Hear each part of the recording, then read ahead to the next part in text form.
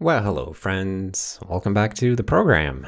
Today we are going to work on Ladybird and it's going to be about performance because yesterday I was loading up these CSS specifications in Ladybird and first thing I noticed is that we do a pretty good job of rendering CSS specs these days. I mean, there are some little issues, but on the whole, they look really good. But the thing I didn't like was that the table of contents here on the left is super laggy when I'm hovering different items. And we can see the content is kind of shifting up and down vertically below the thing I'm hovering. So there's some kind of layout going on, otherwise things wouldn't shift around on the page. And this is my motivation today for implementing an optimization I've been meaning to do for a long time, but I never had a pressing reason to do so. And it's basically, actually, let me get a profile of this so that it's easier to illustrate what I'm talking about. But basically, I want to reduce the amount of work that we do for these kind of uninteresting layout updates, because if you just look at it, you can intuitively tell that it's not a very exciting layout change, right? Like some items move down or up like 1 pixel. But of course, the engine doesn't know that. So it just does a complete wipe of the existing layout tree, builds a new one, does a layout, and then it just happens that the result is nearly identical to the old one. So let me actually capture a profile. If I can get this fella to resize. Is everything okay? Okay, here we go. So let me capture some samples here. I'm just gonna hover and then wait for it to repaint. It's taking quite a bit of time. Very long time, actually. Come on now. There we go. But yeah, there's a lot of stuff going on here.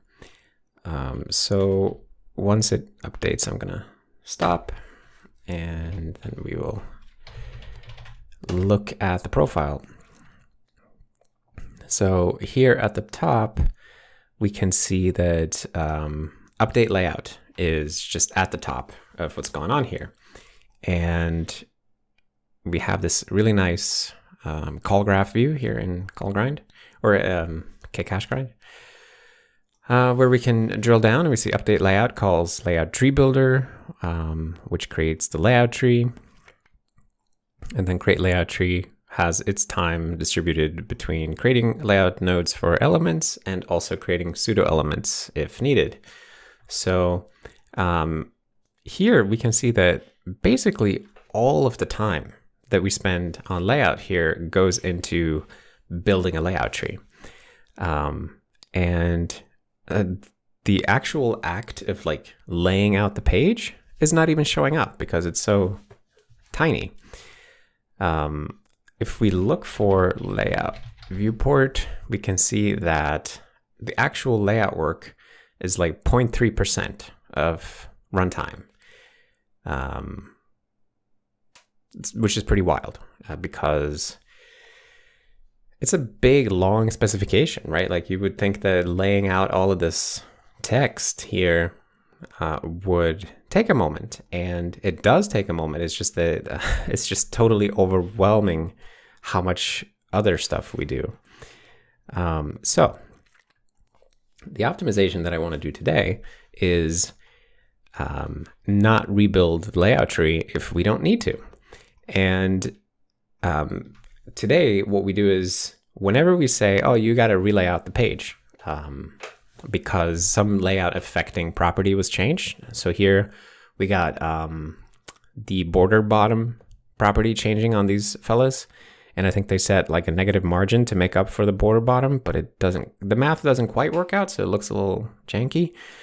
But they're essentially setting properties that affect layout, but they're not changing the display property of anything. And the display property is really what would cause us to have to do a different layout tree. Because the layout tree is, if you're not familiar, it's essentially, we take the DOM tree, and then for every element in the DOM tree, we run all of the CSS that we have for the page, and we run them against every element, figure out which rules match, and then we take the rules that match and the element, and then we use that to create a layout node. And then we put these layout nodes in a hierarchy, sort of similar to the DOM, but with some exceptions, and that becomes the layout tree. And then that is the thing that layout operates on. And the main thing that governs what kind of node we create for the layout tree is the CSS display property.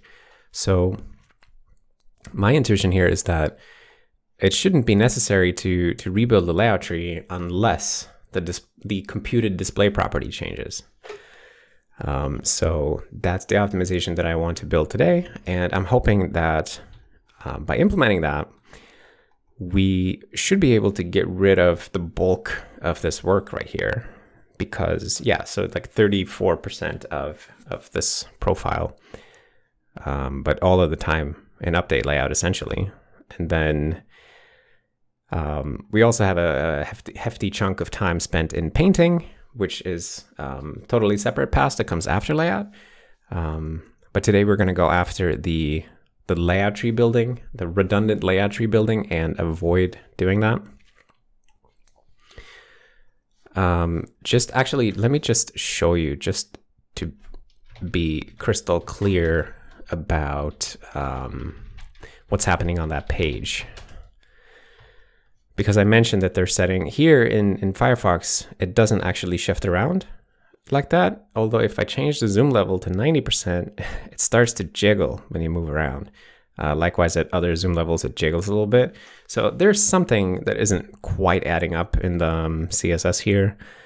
And if let's see, if I change the hover state here, bloop, then we can see what they do to the thing when it's hovered. So when hovered, this fellow gets a border bottom width of 3px and a margin bottom of -2px.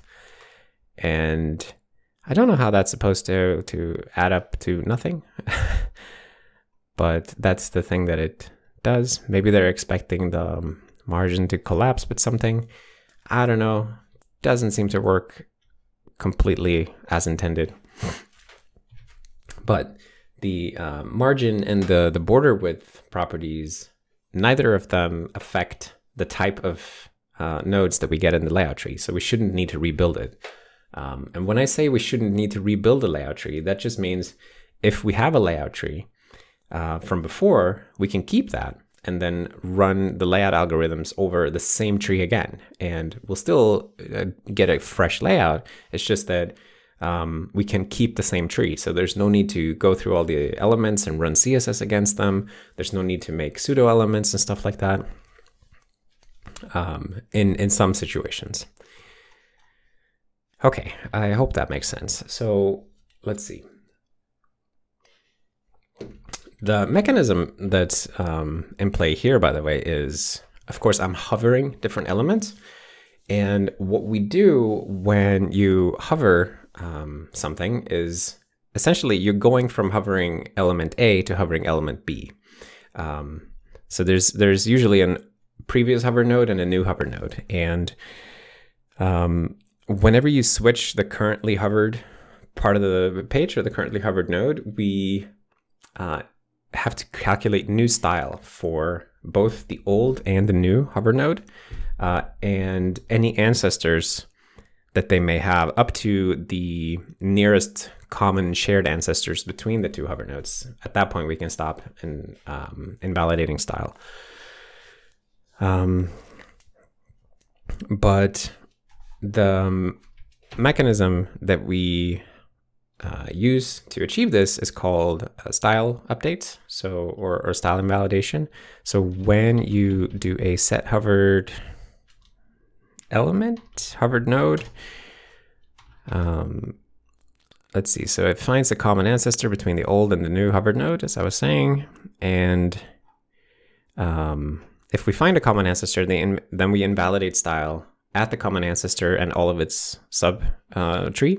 Otherwise, we just invalidate style for the entire document if they didn't have a common ancestor for whatever reason.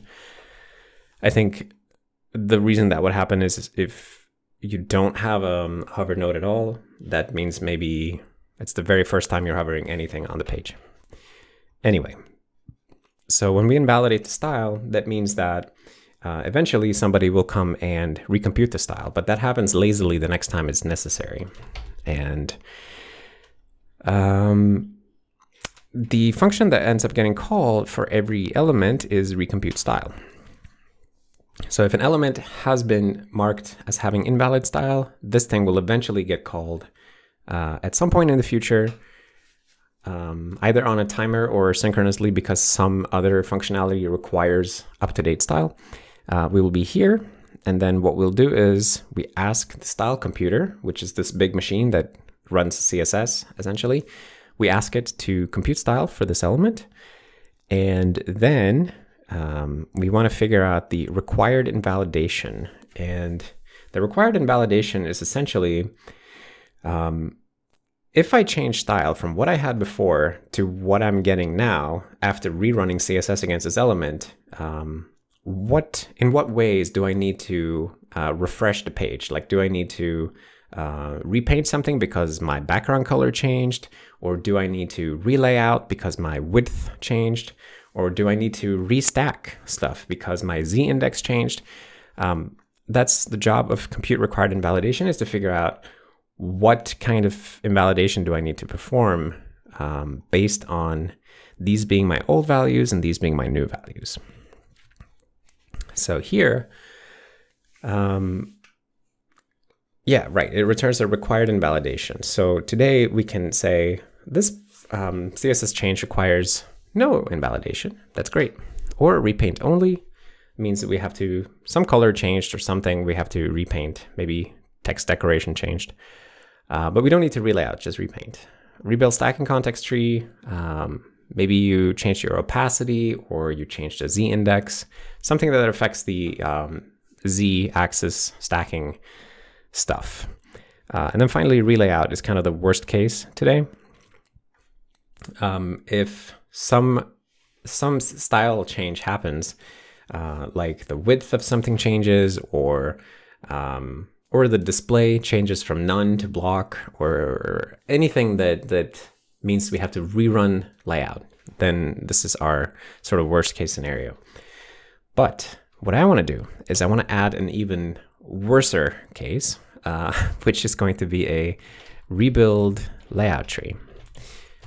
And then we will let relayout be that you can keep the layout tree if you have one and run layout over it again, but you don't need to make a new tree. You don't need to run CSS and make a new tree for everything. So the goal now is to, I guess, communicate this to the, well, first we have to calculate the correct invalidation, and then we want to communicate that to the layout mechanism and document so that it can avoid rebuilding the layout tree if we tell it to. Okay, I think that's a description of what I want to do. Now let's try to do it. So, okay, so the first thing, I guess we should just trace into this function here and see what we're looking at. So first thing it does actually is say, if the old style has a computed font that is different from my new style computed font, so the font has changed. That means that in the old world, we would just say, oh, well, we got to relay out then. But I think we can't short circuit like this anymore, because relayout is no longer the worst possible case. It's just a case. There is actually something that's even worse. So we can't exit like this here. Instead, we have to just remember that we, at the very least, require a relayout. And now that I say that, this makes me think maybe we should do this as a struct instead. Required invalidation after style change. Something like this. And then we can like enumerate the various invalidations that we might want to do here. Yeah, those are basically exactly the ones. Thank you, Copilot. Okay. So here, let's see, required invalidation after style change. We'll return one of those things. And then invalidation. And if this font has changed, we say invalidation. Well, we're going to have to relay out at that point. Yeah. And relay out implies repaint, because you have to repaint after a relayout. That will happen automatically. And I think maybe it also implies rebuild stacking context tree. I think, I'm not completely sure. I think it does, but let's try to keep these things separated. So here we had these booleans that are essentially the booleans in my struct now, so I can just keep those separately.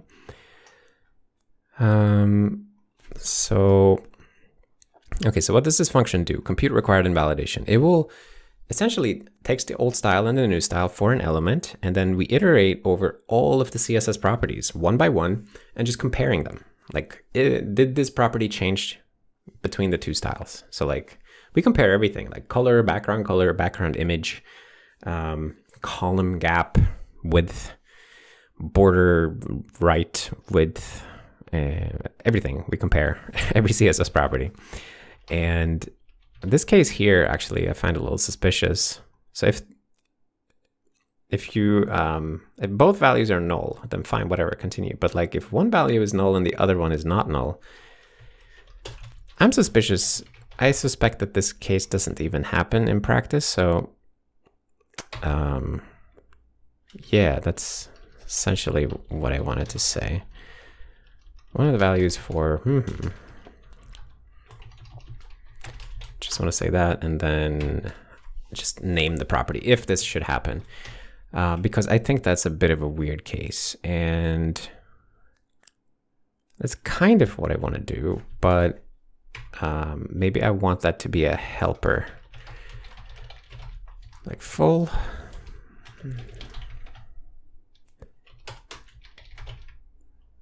Yeah, like that. That would be very cool. Okay. And then, so here in the loop, we're checking, are the values identical? Then fine. Then we just continue because this is not interesting. But if we're here, it means the value has changed. So if the property ID is display, that means that we are changing the display property of an element. So we must rebuild the layout tree. And at that point, I think we can continue, or what am I thinking? At that point, that's the worst case. So maybe at that point we should just say, oh, you gotta redo everything.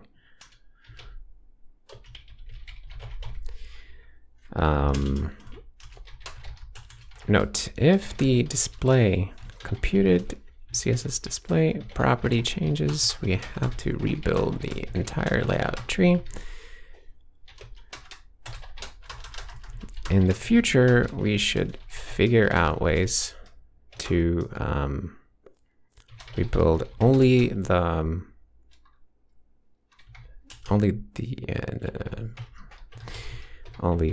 part of the tree. The smaller part of the tree, yeah, because it still shouldn't be necessary to rebuild the entire tree. But it's just, for now, let's just do that. because it's easier to implement. And then we want to get smarter. We can learn how to, for example, if you're like changing the display of something that has no children and it just needs to like pop in and out, maybe it will be enough to rebuild this element and its parent in the layout tree or something like that. Like you can figure out ways to do a very partial invalidation or partial rebuild. But at the moment, let's just worry about not doing rebuilds at all unless you're touching display. Okay. So this is special handling for visibility. So if you're changing visibility from collapse to not collapse or vice versa, then we want to, at the very least, do a relayout. So we'll say invalidation, relayout true. And then I think we can just do something like that. Okay, that's pretty tidy. And then here we don't need to return like that. If the property, okay, so let me see. So essentially what we're looking at here, we're calling out to this generated code. If the property affects layout, then we will say that needs a relayout. And if the property affects stacking context, then we need to rebuild the stacking context. And otherwise, in this case, this just means that we got all the way here. That just means that some property has changed from something to something else. We got to at least repaint.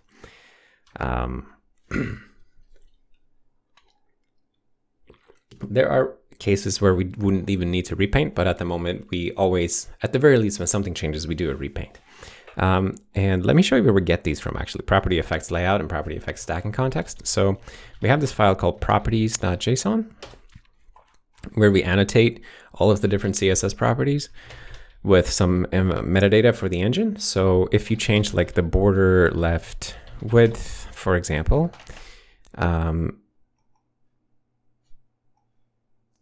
then I was just going to say, I'm surprised to see that it doesn't say affects layout, but I remember that affects layout is default true.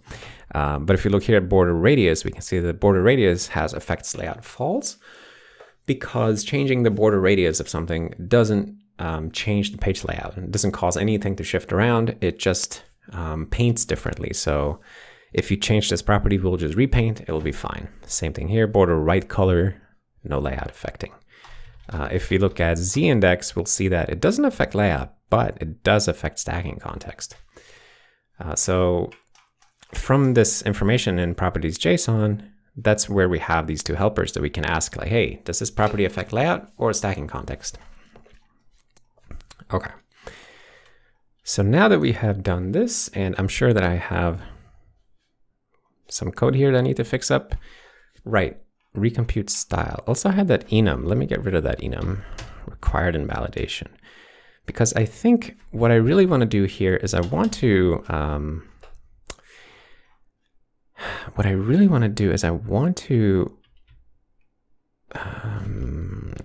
make this public API for element.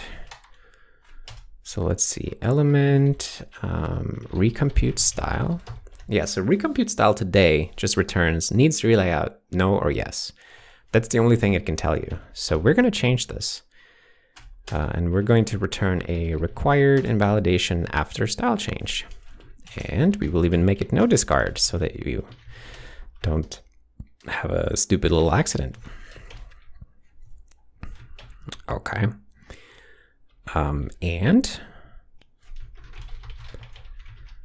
I guess we'll do that and that and that.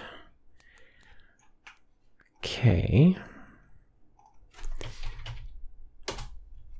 And then how do we return one of these things? So required invalidation after style change. We'll make one.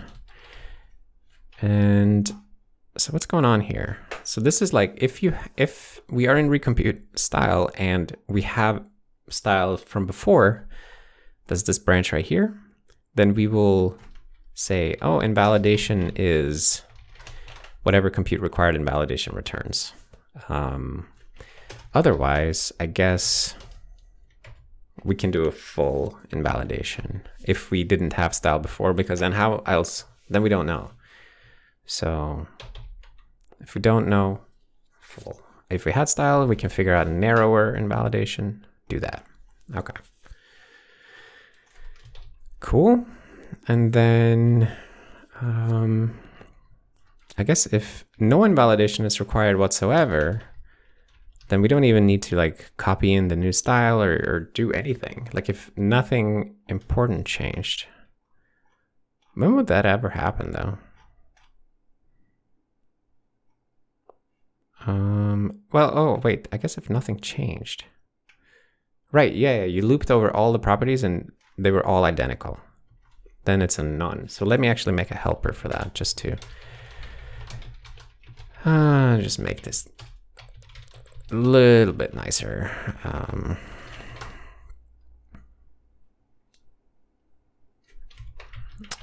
Okay. And then I can say if invalidation is none. I can just return the invalidation. Otherwise, so we store the newly computed values. And then what's going on here? So if we have to repaint, then we will see. If we have a layout node corresponding to this element, then we will sort of apply the new style to that layout node. Instead of rebuilding a new layout node, we will just take the existing layout node and say, hey, here's new CSS style. Sort of adjust yourself to the new style.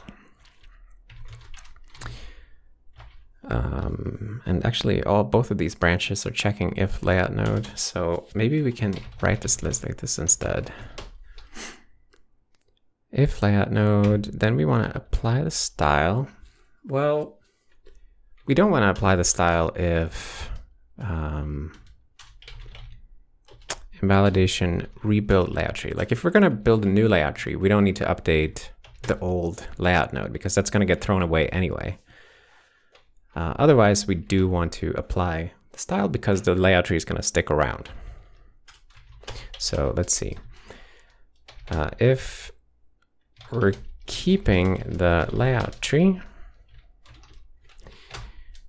we can just apply the new style to the existing layout tree. Exactly. Thank you, Copilot.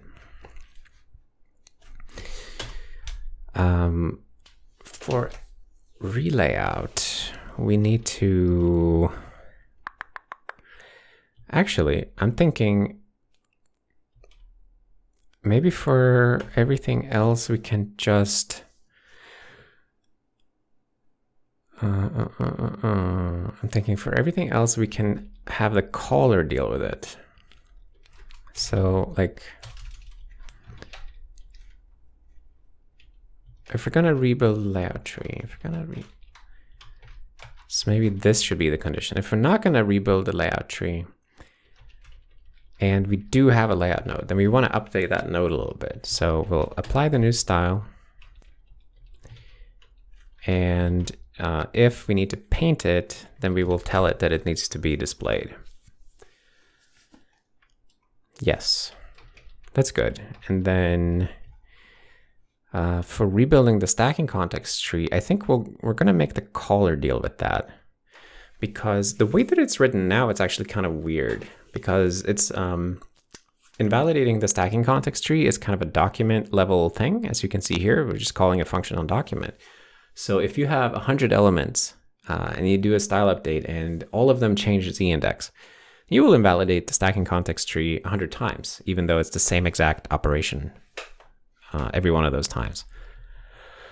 So I think we'll make the caller deal with that. And in fact, we can just do this, I think. Invalidation. Yeah. I feel optimistic about this.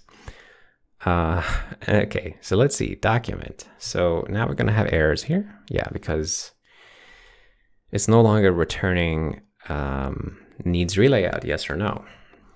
So what we wanna do here, this is a function that is called to recursively iterate through the entire document. Update style calls update style recursively and until now, it's just returned a bool that says whether or not we need to invalidate, like rebuild the layout tree essentially. But I think now we're going to make this thing return an element required invalidation after style change. And then we can do something like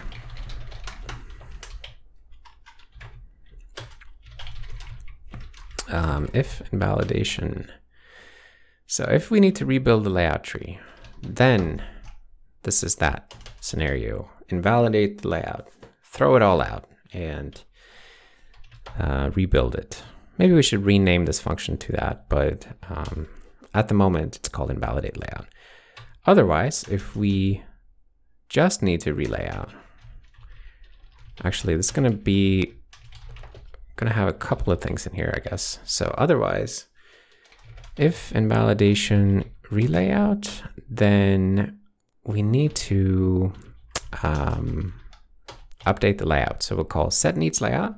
This doesn't throw away the layout tree. It just schedules a lazy rerunning of the layout algorithms.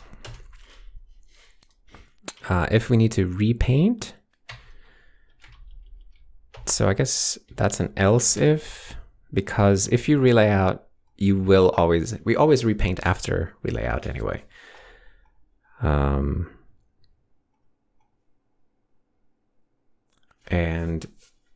I don't need to deal with repaint, right? Because we already did that here. It's a little bit awkward, but we've already handled repaint and validation at the element level. So here we're only concerned about like high-level document level stuff. So we need to relay out, and if invalidation rebuild stacking context tree, then we gotta invalidate the stacking context tree. Right. Okay.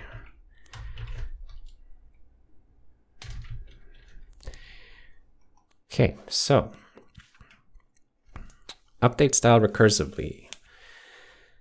How did we make this thing work? So the way we did it before was that we just OR'd the result of update style recursively. And I kind of want to keep doing that, but I can't just OR one of these things.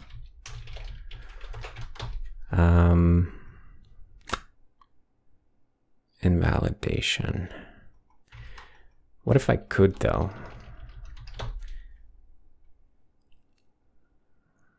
What if we just let ourselves do that? Wouldn't that be cool? What if this thing had, what if it had an operator or assignment? Yeah. That's exactly what I want to do. So let's see. I'm feeling kind of good about this. Bam, bam, bam, bam, bam.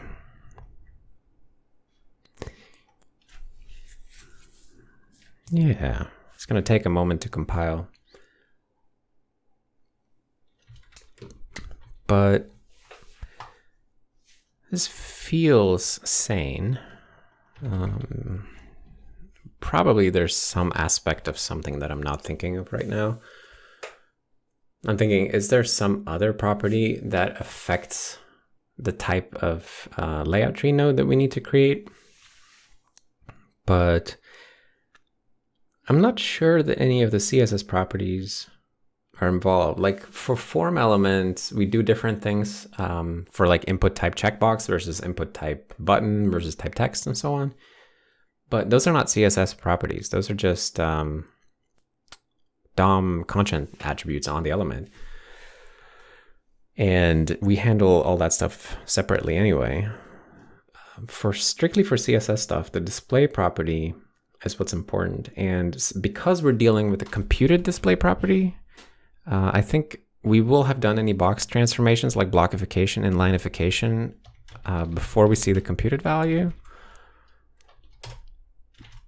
Box type, yeah, so if we do like a box type transform, for example, because you make something position absolute, or you make something float left, float right, Then we have to turn it into a block. And there are some different rules here for when things are blockified or inlineified, but I'm pretty sure that happens, yeah, in compute style. So the display value that we get back will have all that taken into account. So we don't need to think about blockification, because by the time we're an element doing the compute required invalidation, it will have already been transformed into a different type of box.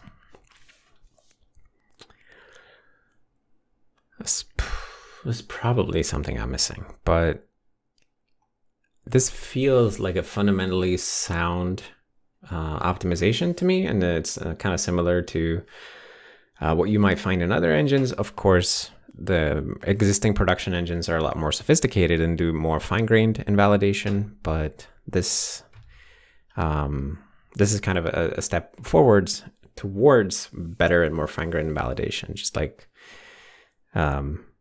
don't rebuild the layout tree if it wouldn't change anyway.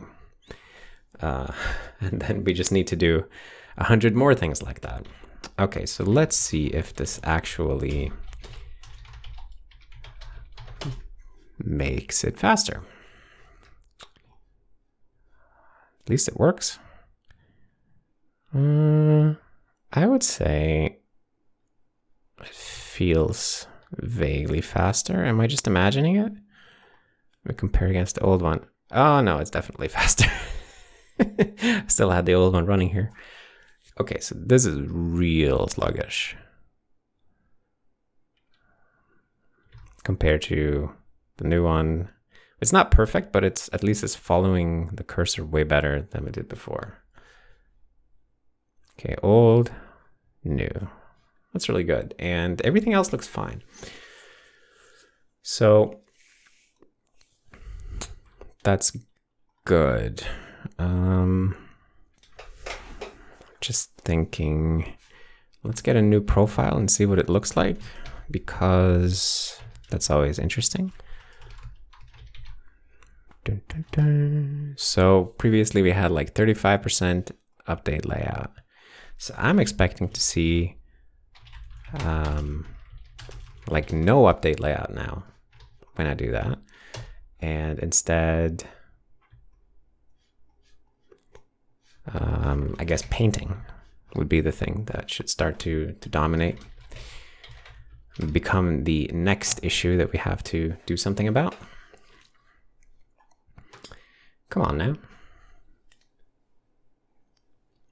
All right. Let's hover some things, capture some samples. But I feel good about this. And it's kind of funny because this is the type of stuff that I was working on sometimes on WebKit, like almost 10 years ago. And it's really feels really nice to like have this type of stuff in my life again. I missed it. I don't want to work in big tech, but I do like to work on these types of problems. So I guess I had to sort of create an environment where I can work on these things without without working on big tech projects. And here we are.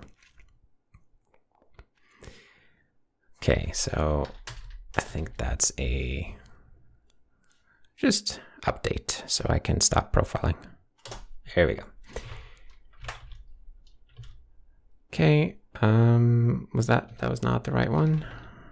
Is that the one? Okay. 7.6 something or other. All right, what are you doing? Hey, look at that. Paint at the top. And update style is in there. Who's calling it? I don't know, but where's update layout? Update layout is no longer a big problem. Update layout is less than 1%. So that is quite astonishing, to be honest. Because what we're looking at is like, this specification is a large page. There's a lot of stuff going on.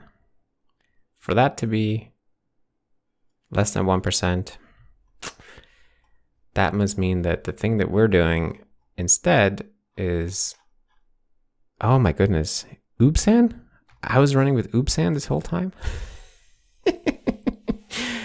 Dang. Okay, I should test without oopsan.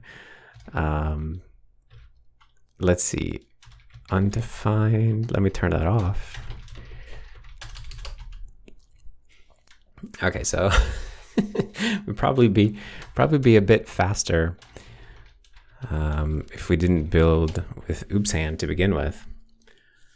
Oopsan is the undefined behavior sanitizer. Great feature, and I think I had that on because I was debugging something else this morning, but I shouldn't have left that on, but I did.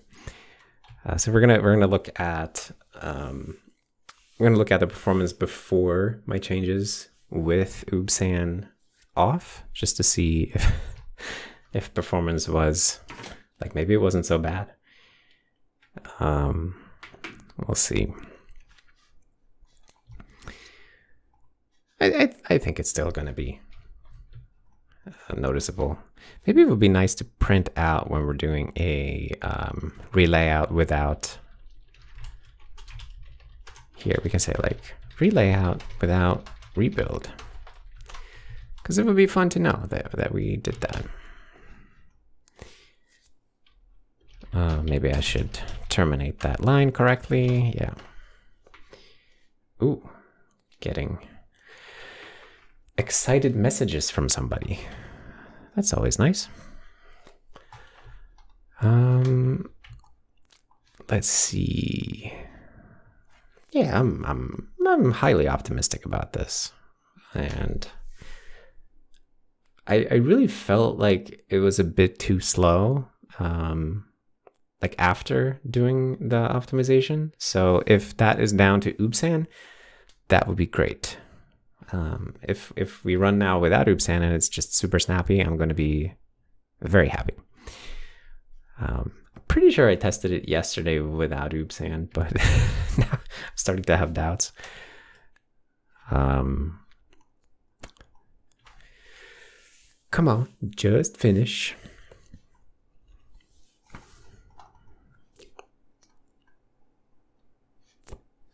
It's tempting to start looking at partial rebuilds as well, but let's do one thing at a time. Okay, so W3, let's open this up. So this is optimized without oopsan, and that is indeed very snappy. Now it's really following the mouse cursor. That's awesome. And if I were to git stash here, hopefully I don't have to rebuild super much. I have basically everything in Zcash, I think, save for a handful of files. Great. Okay, so this is unoptimized without oopsan, and it is laggy. Not as laggy as it was with, but it is laggy. And I was testing this on my laptop, which is less powerful than this desktop computer, and it was more laggy than this computer with oopsan. So I think for less powerful computers, this kind of optimization can be like a real deal breaker or a real night and day situation. That's excellent. So I guess we will do a commit here, I was going to say. Okay.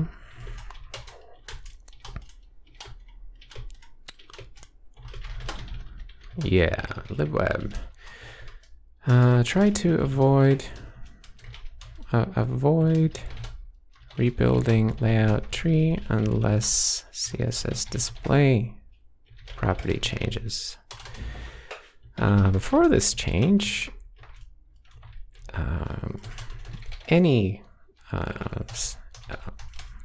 style change that mutated a property we consider layout affecting would trigger a complete teardown and rebuild of the layout tree.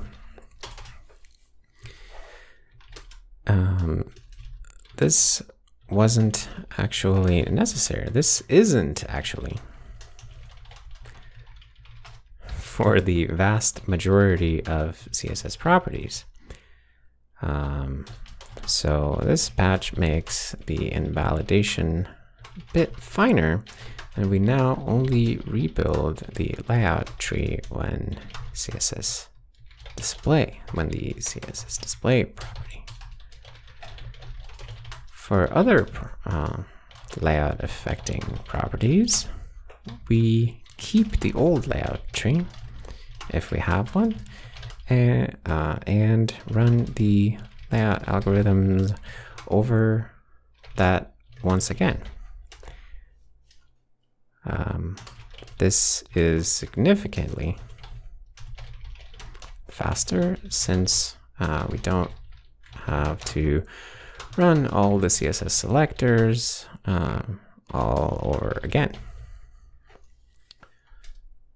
Excellent. Okay. I like it. I think that's pretty good. And yeah, that's really good.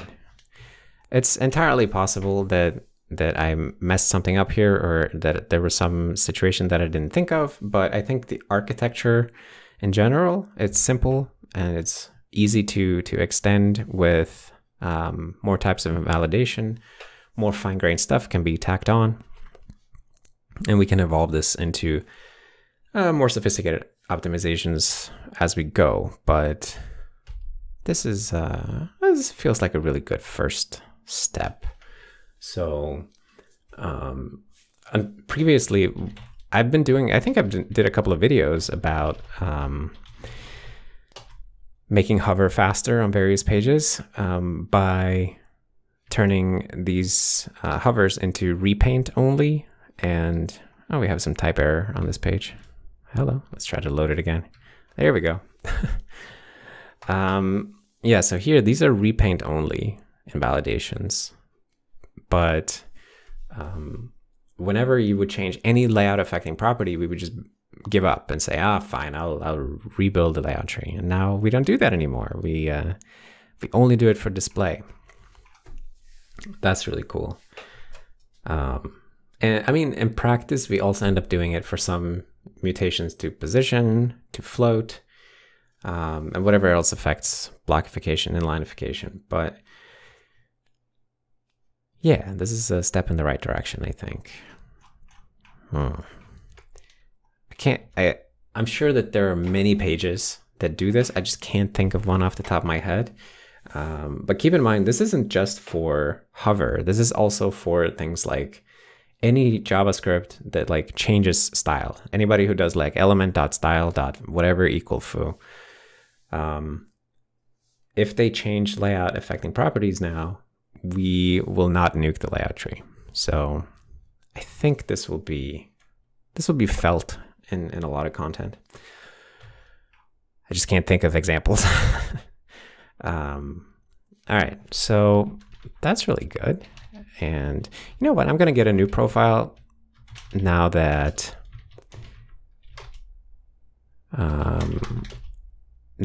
we have oops hand turned off, because then I can maybe get like a slightly more accurate profile.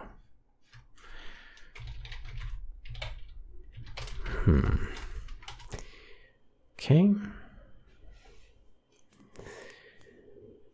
Sometimes I wonder if I should have like some big console message or something for myself saying, hey, you've built with oops hand, Andreas. Just be aware of that if you start profiling. Could be nice. All right.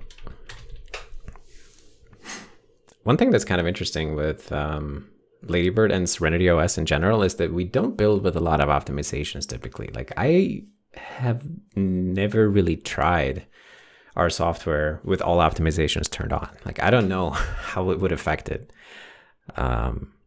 Could be that we're able to get substantially faster from more optimizations. But I like having that as like something that we can turn on in the future, and just get stuff for free. That would be cool if it actually pans out that way. All right, so who's topping up now? We got paint at the top, sure. Painting text, sure. Style, recompute style. Okay, so recompute style is still right. So recompute style, we still have to do that work. We just don't need to do the layout tree rebuild. That's fine. We got open type lookups. Could probably cache much of that. Emoji detection. UTF-8 decode. I think doing something about text drawing will probably be the next area to focus here. Like now that's top in the chart, but not today, because today I'm happy with this. We've made great progress. We made the thing stop lagging. That's that's all that I wanted to achieve. Look at it go. It's delightful. All right, so this will be the end of the video. If you made it this far, then I thank you for watching, for hanging out. I hope that you saw something interesting today, and I certainly enjoyed this. Been doing a lot of work on just improving functionality, fidelity lately. It was nice to do a little bit of optimization. So it's good. Anyways, thanks for hanging out. I'll see you all next time. Bye.